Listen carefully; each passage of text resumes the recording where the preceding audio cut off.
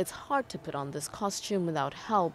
But then again, Jean Lambert-Wild is trying to don an armor made entirely out of porcelain.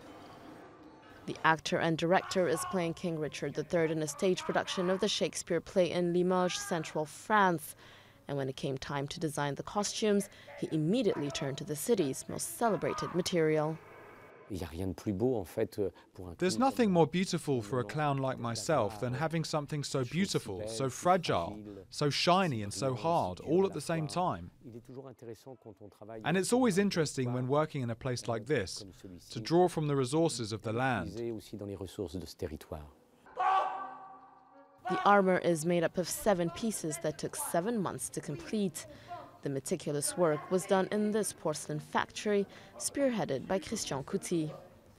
The artist says it was a big technical challenge, since porcelain slowly retracts during the heating process. It gets 13.5% smaller, so we had to mold it to Jean Lambert-Wild.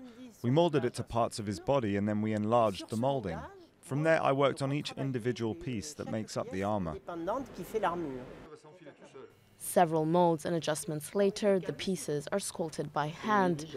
Once completed, the armor is painted in Limoges' trademark blue and handed off to the costume designers at the theater.